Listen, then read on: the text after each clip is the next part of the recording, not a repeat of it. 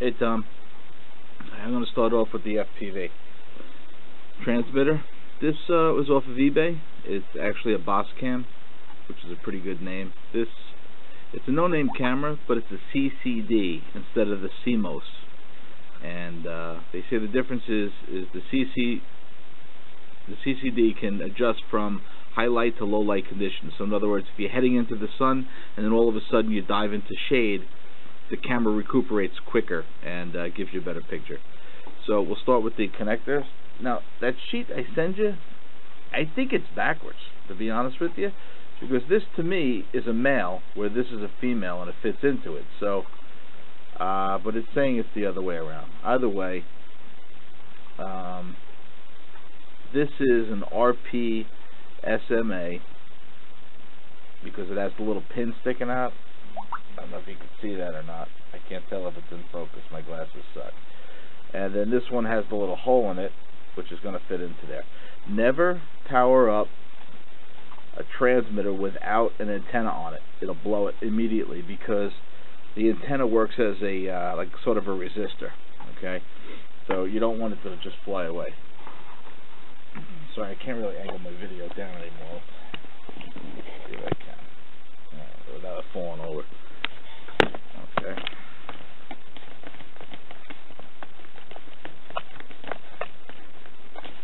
It's a little crooked, but that'll have to do.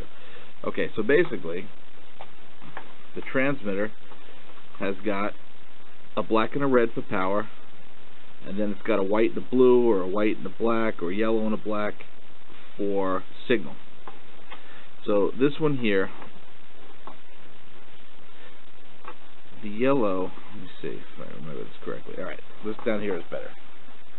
The black is ground. The camera always needs ground. And then it's got signal. This is the video image. And then the red will be power. Obviously you have to power up the camera. So it's got power and ground for the camera and one signal line. Sometimes there's a fourth wire, which is audio, but nobody uses audio. Half the equipment out there doesn't use audio, so you don't need to use it. I made this connector because I use Deans like you do. So in order to power this up, I need to use the JRT. So I just soldered it on. So we'll take it, plug that in, and we'll power up the receiver. The transmitter. You see the red light's on. Take the lens cap off. Now, get out the fat sharks.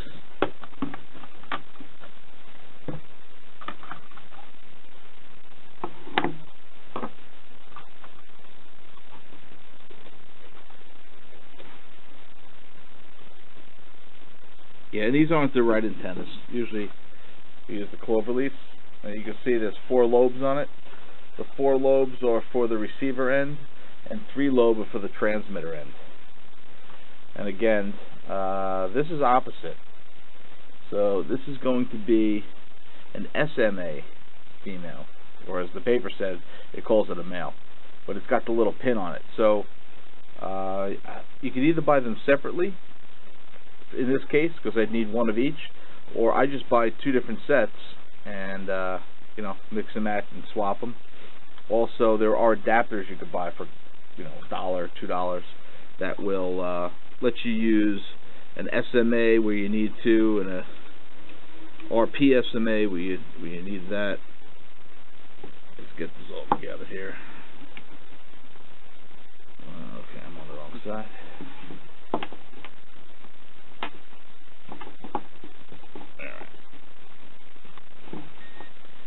Power these up.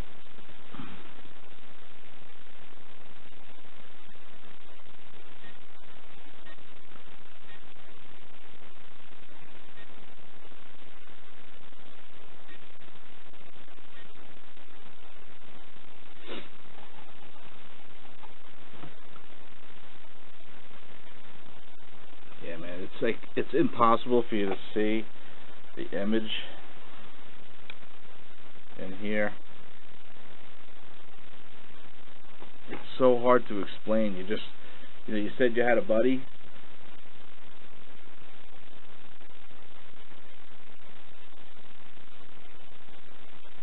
I don't know.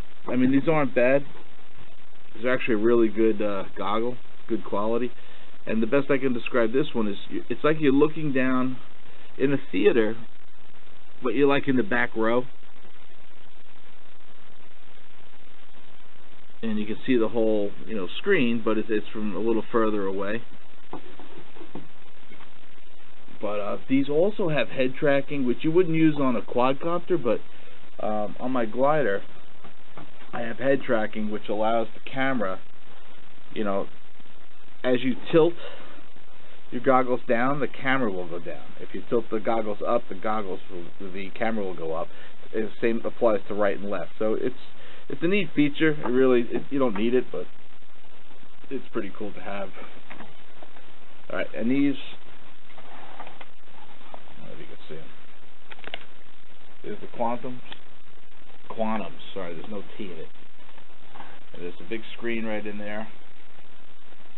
There's a separate transmitter. This is a Boss Cam transmitter. It's got 32 channels. The battery's somewhere around here. And there's a small battery, just like in the Fat Sharks. You just slide it to here. I think it's an 800 milliamp. All the wiring comes down on the bottom. Then you have the video, which is like such a garbage job here, but it's just RCA jacks. So let me plug that in. Damn, it sucks.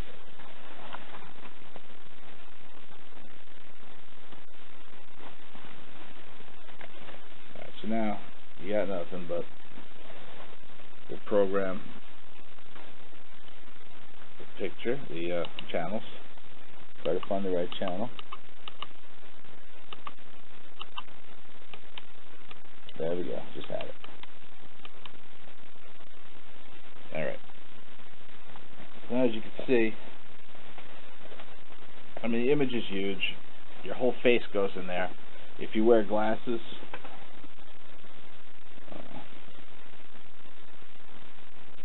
here's a picture of my ugly mug. If you wear glasses, you can, put your glasses on inside the unit. And there is an adjustable lens up front, right here. This first lens is adjustable, and behind that I installed a second lens. You order it for like $3 on eBay, and you cut it to size, and you glue it in place, and it actually doubles the magnification, which is, it's phenomenal. When you put it on, it's amazing. They always use the word immersion. You immerse yourself in the video, and it definitely does it. So those U2 goggles, it's a matter of choice, and really, to make an accurate decision, you're going to have to try it on. You're going to have to, hook up with your buddy if you have that available, and let him fly, so you can just concentrate on what the picture looks like, and then you can make an accurate decision. But remember, no matter what you do, never power up a transmitter without the antenna on it. This one's already smoking hot. They get hot. It's normal. But okay, so on to. All right, this is that ZMR 250 from eBay that I told you about. This is my latest one, and I haven't flown it yet, but this is the first one I'm using, the Flip 32, which is a clone of the NASA 32. I'm told that the software is basically the same. This is the one thing I said that if you were going to get into it, probably invest another $25 on top of the price of the unit and get an authentic, because the software, they say, is superior. But this kit, at whatever it was, $120, comes with authentic BL Heli 12 amp speed controllers and Emax motors. Now these motors here, I got their 1806s, and I'm changing them, I believe, to 2204s, because they're, the 2204 is a lot bigger motor. I just don't like these, and I blew 3 of them by throwing a screw. Be very careful. Comes with, I thought it came with 2 size screws when I was doing it, plus I was drinking a bit, so I took the longer screw and I jammed it through, and what it did was cut the windings. Alright, which made the motors useless. The characteristic when you do that is they shimmy back and forth, and they never quite spin. And that's because there's a short in it. And it works on a 3-phase motor concept, and it's a whole big long story, but yeah, I fucked up. So I wound up buying 3 more new motors, and then deciding later on that I wanted to upgrade anyway. So the motors are in, they're on my table. But the frame is basic. They're all about the same. They're just different, little different shapes maybe, you know, from this view. I put my power board down here, and then when I'm done soldering everything to it, I mount it, and then I cover it with plastic dip. The plastic dip comes off like a rubber glove. You just peel it and it comes right off, but at least it prevents it from shorting out on anything. I also put a light. I put an LED on the front for night flying. It really helps, even in the daytime, because they're so damn bright that you can tell orientation. Because basically, I mean, I don't know about you, but I can't really tell from here who's the front and who's the back. And when you're 50 or 100 feet away, it's even harder. So, yeah, that always helps. Over here, it comes with an anti-vibration board on the top. It's got 4 rubber feet that fit right in. You could put any kind of camera here. That's what you were talking about, maybe the Mobius or the Run Cam or the Fox here. They'll all fit right here. They tie wrap right to it. It's a nice mount. I bought a whole bunch of these JRT plugs. They're nice. I need to put one more in, like this one, for the FPV camera. So wherever I decide to mount that, it'll have another plug just to plug into, just for easy exchange. Like if I'm out in the field and I have an extra, I can unplug one and plug another one in. This way I'm not messing around with it. I changed the rubber feet. These are like door stoppers, rubber things you get from Home Depot. It sits low, nice, very light too. You can get them under 400 grams, you know, if you're careful with the wiring.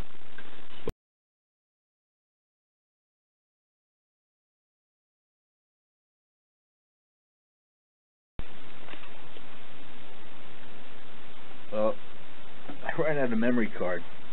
I had too many pictures from this past weekend, but I'm not going to redo the whole video, so I figured I'd just restart.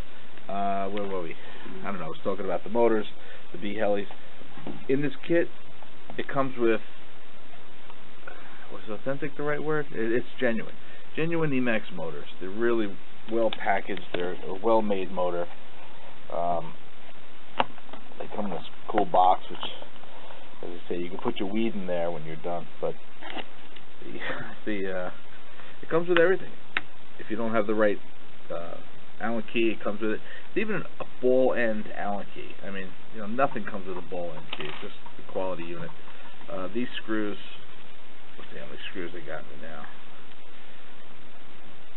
Okay, so this kit comes with 4 screws, 2 long, 2 shorts. The smaller motors apparently came with 3 sets, a long, a medium, and a short. And I wasn't aware, and because I was drinking, I picked up a long instead of a medium and rammed it right through the windings of the motor. So yeah, that shorted it out. It blew it. But yeah, these are, let's see. Focus.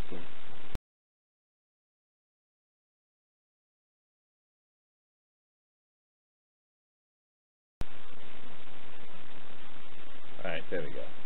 These are 2204s and 2300 kilovolts. Actually, I don't think it stands for kilovolts. I don't know if you know this, but the larger the second number, the first number is size. 22, I believe, is the width, and 04 is the height. So obviously, if 22 is 28, it would be a much rounder motor. It would be a big beefier motor. And the last number, like I have 18s, and that can is twice or 3 times the size of this. That's for the 450 size copters.